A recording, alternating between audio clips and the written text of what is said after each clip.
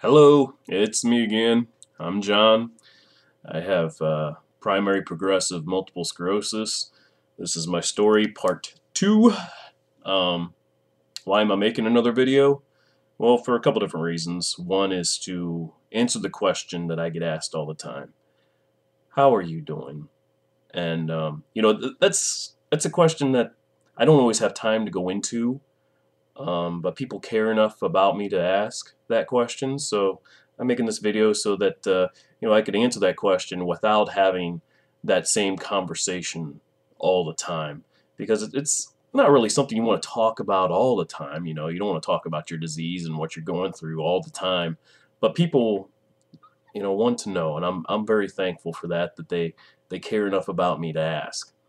Another thing is to educate people on primary progressive multiple sclerosis and what people that are diagnosed with this have to go through. And third, it's therapeutic for me. I probably watched my own video. I probably watched it 20 to 25 times. And it helped remind me to take one day at a time, to not get so caught up in it. Um, so to answer the question that I get asked all the time, how are you doing? It's a very hard question to answer. I don't really know how to answer it. Uh, if I'm just wanting to fly by you, I'll just say a-okay. But that's not true. I'm not doing okay. I'm not doing good. Um, if I'm in a really bad mood, I'll answer it terrible, but not as bad as I will be tomorrow. That's a terrible response. I shouldn't answer it like that. I gotta quit answering it like that. Um, but most of the time, I say something like, "I'm struggling. I'm getting through. Um, I'm fighting."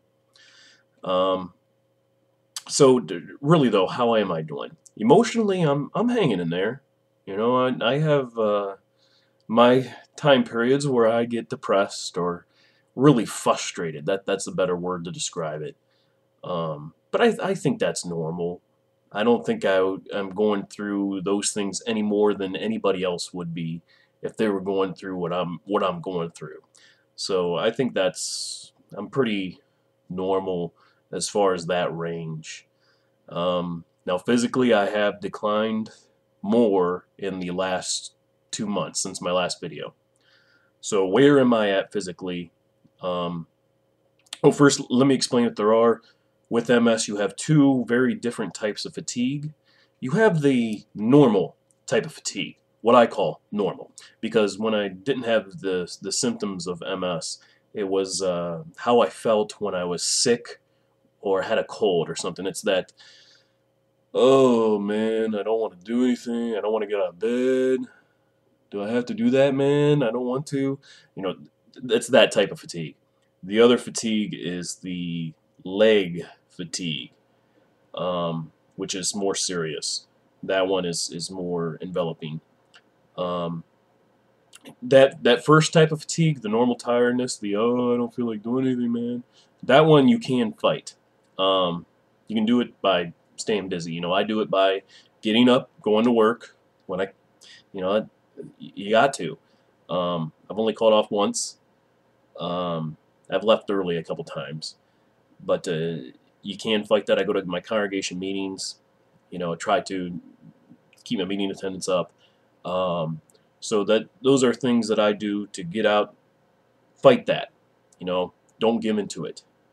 Um, Now the other type of tiredness, the leg tiredness, you cannot fight. It's not going anywhere. You can't do anything about it. And it'll just get worse as you are being active. It'll just continually get worse. So unfortunately, to fight the first type of fatigue, the I don't want to do anything, man, the getting up and doing stuff, that leads to more leg fatigue, which really stinks. Um, Another thing that stinks is constipation. That is a daily struggle with me, man, and I hate that. I hate constipation. I take something every day to help get myself to go. And it is annoying and frustrating, and that's all I'm going to talk about that. I hate it. So physically, what am I able to do right now? That's a question I get asked a lot. Where are you at? Well, I wouldn't be able to go somewhere like the zoo or to an amusement park. I wouldn't be able to do that. I would need a wheelchair or one of those little scooters, to get through that day, and even then it'll be a long day. But if I had a wheelchair or scooter, I could do that. I could get around.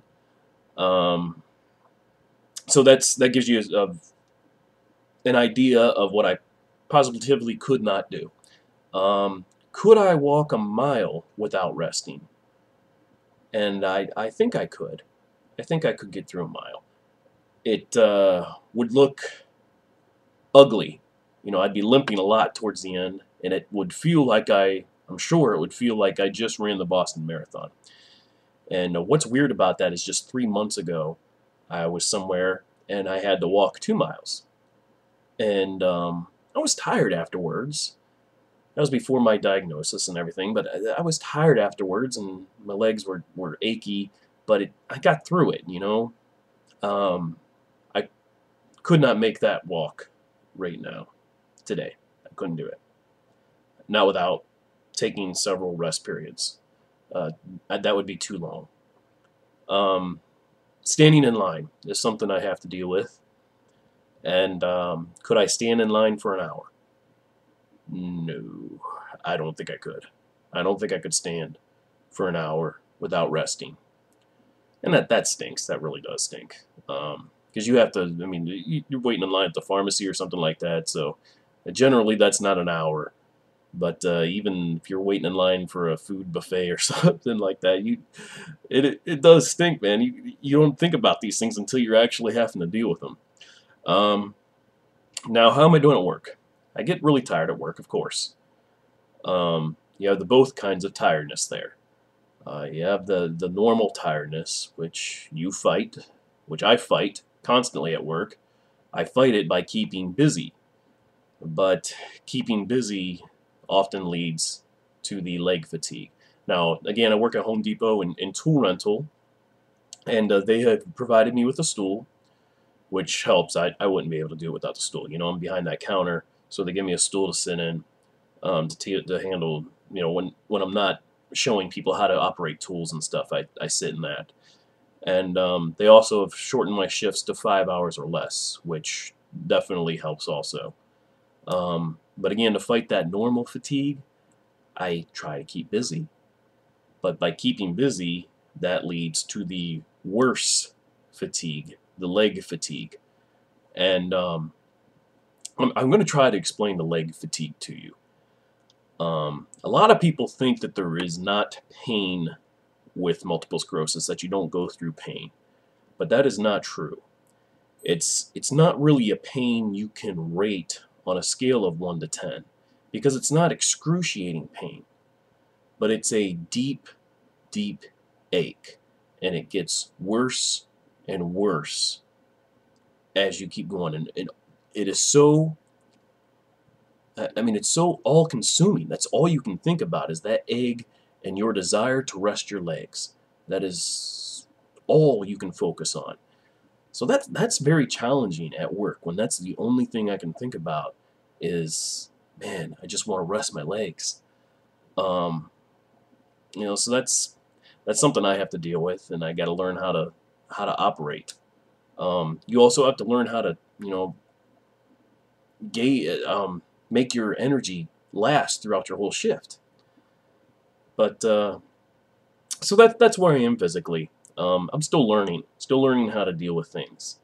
It's a learning experience every day. But I'm getting through. I'm trying to stay positive. Again, my hope for the future helps. jw.org. Go there, read some stuff, man. You'll thank me, because in this world you need all the hope you can get. But again, trying to stay positive, trying to keep the smile on my face. That's all I can do. And all your thoughts and prayers and everything that you guys have said to me, it really has helped. Thanks.